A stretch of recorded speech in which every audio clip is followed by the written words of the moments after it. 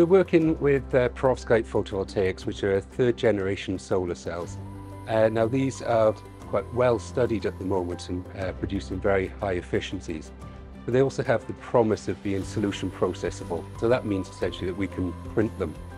But one of the problems that have been encountered is that once they're printed, they have to be cut up and an expensive and slow process used to put electrodes onto the devices.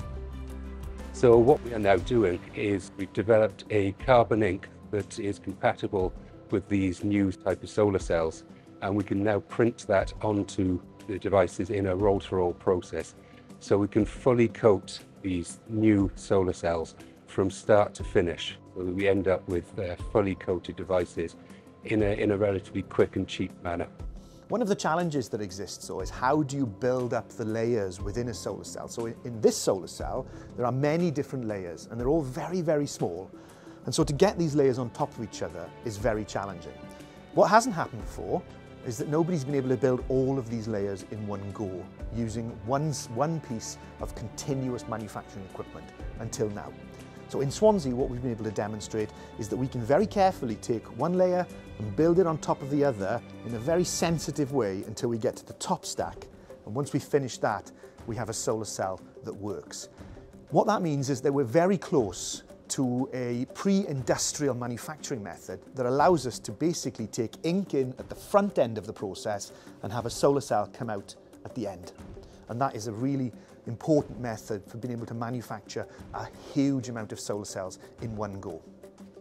I think it was to mention that in our current devices we used PDOT, which is an interlayer between carbon and perovskite, compatible with both layers, and it is kind of helpful for our PV performance and also PV performance improvement and also the stability.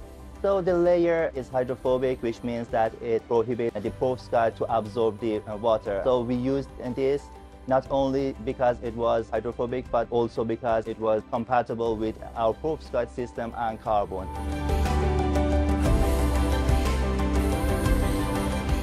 The impact is really in proving that perovskites can reach the potential that is expected of them. So for a few years now, the efficiency of the devices has been increasing, and the expectation is that they could be fully printed. This work has proved that.